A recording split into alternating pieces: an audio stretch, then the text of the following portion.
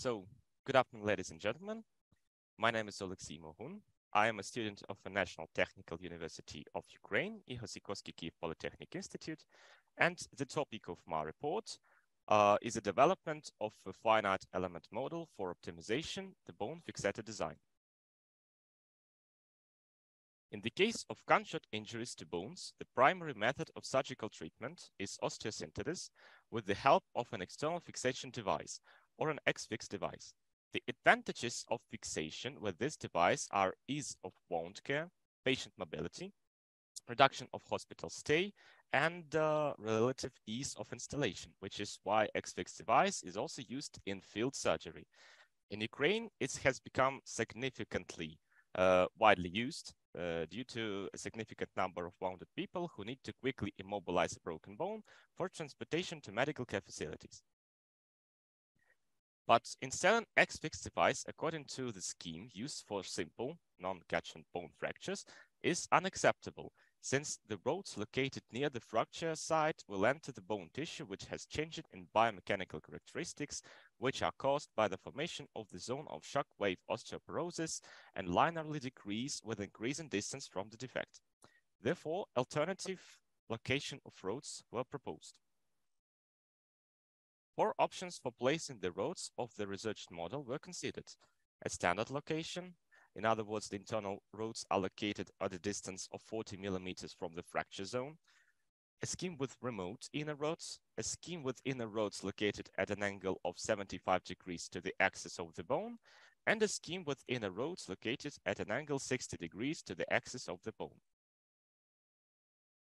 Conducting experiments to determine the stiffness of systems is difficult and time-consuming. Therefore, modeling of the deformation processes of the tibia external fixation device systems with various options for the placement of the rods was carried out using modern computer tools using CAD, CAE methods to access the stress-strain state of the biomechanical system. Therefore, our object of research is the system tibia XX device. System modeling was carried out in the SolidWorks software package. Since our goal is to simplify calculations as much as possible in the first approximation, we considered 2 setups of the system, so tibia and rods. The tibia system is a solid 3D model of the real bone X-fix device system using a bone model. The rods model is also a solid 3D model, but with the use of metal rods instead of bone, since creating a bone model is a quite time-consuming process. Let's proceed to the numerical simulation of the stress-strain state of the bone X-fix device system by the finite element method. For this, the ANSYS workbench software complex was used. At the stage of pre-processing, we have to perform several actions. At first, we'll consider the tibia system with 4 options for the placement of rods in compression. Firstly, we import our models into the ANSYS workbench software environment. Secondly, we set the properties of the materials. In our case, it's a medical steel and cortical bone. Thirdly, we create a finite element mesh. That is, we divide our object in a certain number of elements forming a discrete model for which we set boundary conditions.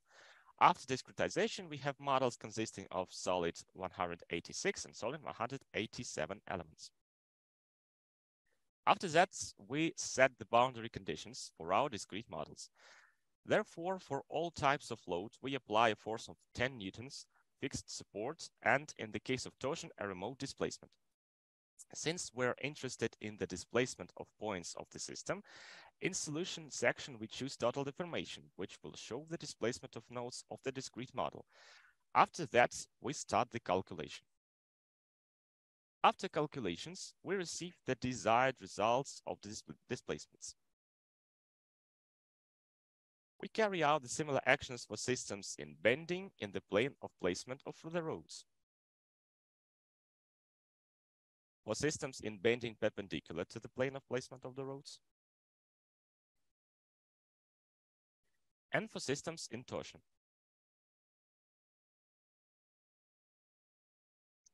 From the obtained displacement results, we find the stiffness of the system by dividing the applied force by the largest displacement. Next, we compare the stiffness of the systems.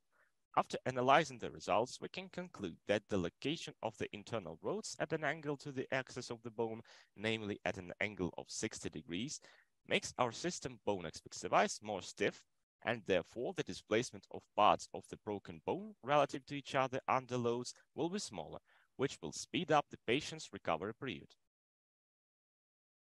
Let's move on to the second part of the problem, namely the comparison of the system with the real bone model and the simplified model with rods. For the rod system, we perform similar actions, namely setting the material properties, creating a finite element mesh, setting boundary conditions, and performing calculations. As in simple, consider the deformation of systems during compression. So here and here. After receiving the calculation results, we compare the stiffness of the systems. From this, we can conclude that for approximate calculations, it is possible to use a simplified model with rods, since the error of the results doesn't exceed 10%, while the number of nodes in the discrete models are, in the tibia model, 1,400,000, and in the rods model, approximately 300,000. So thank you for attention, and I will be happy to answer your question.